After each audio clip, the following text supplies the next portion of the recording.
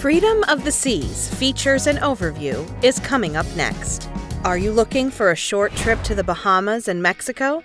Then here are the 10 must-hit things to know before boarding Freedom of the Seas. First sailed in 2006, it recently got enhanced in 2020. On this Freedom-class cruise, you'll be sailing with 3,782 other guests. The itinerary includes 3 to 5 nights, sailing from Miami to the Bahamas to Mexico.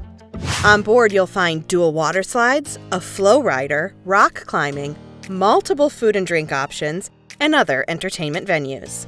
Starting from the Deck 3 forward, we've got the Royal Theater that goes from Deck 2 to Deck 4, and it hosts a lot of amazing shows. While midship is the home to Studio B to enjoy ice skating shows and laser tag. While towards the back, there's a photo studio, an art gallery, and the main dining room that goes up to Deck 5. Wondering about some Japanese dining? Then head to Uzami, Hibachi, and Sushi on Deck 4.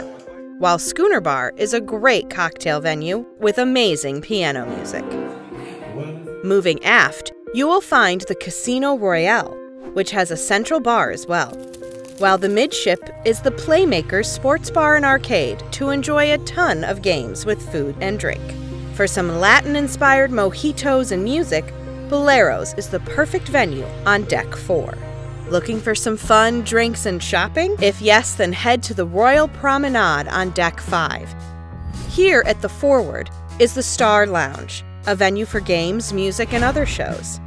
Moving back, there is a library, card room, a lot of retail shops. And for pizza lovers, there's Sorrento's. Bull and Bear, an English pub that offers music and beers, while wine lovers will head to the Vintages. For ice cream, check out Ben & Jerry's, while quick coffee and snacks will be served in Cafe Promenade, that is complimentary. Now, if you want to know about the complimentary dining venues aboard the Freedom of the Seas, then consider subscribing. While in the Royal Promenade, you can book shore excursions, your next cruise, and guest services, and our bar. Decks 6 to 10 are reserved for staterooms. Now for some sun and fun, head to Deck 11. For the gym, check out the Vitality at Sea Fitness Center on the forward side, while spa, massages, and other services will be found on Deck 12. Finding this info helpful? Then please share it with your friends. Moving aft on Deck 11, there is Solarium, an adult-only section with hot tubs, a pool, and a bar as well. Moving backward, there is the main pool, a sports pool, some hot tubs, and the redesigned lime and coconut bar, while your kids will enjoy the Splash Away Bay. Want to kill your hunger? Well, Deck 11 aft is full of food options, such as El Loco, fresh-to-eat Mexican, Soft Serve for ice creams, Chops Grill, one of the best steakhouses. Giovanni's Italian Kitchen is a great venue for Italian dinner. And the Windjammer, one of the best buffets that also has the Plaza Bar. Want to jog? Well, the jogging track is on Deck 12.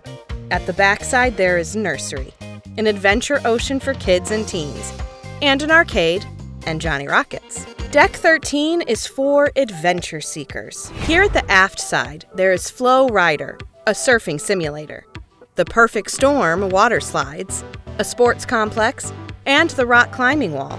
While mini golf, the Freedom Dunes, and loungers will be found on the forwarding of Deck 13. Viking Crown Lounge could become your favorite nightclub on Deck 14. And there is a suite lounge, as well as Diamond Club that is restricted to Diamond Club members. For accommodations, you have the option of staterooms and suites. Overall, you will enjoy your time on Freedom of the Seas. So that's all for this video. Click on like and make sure to check out some cool cruising tees from the description. Thanks for watching, and goodbye.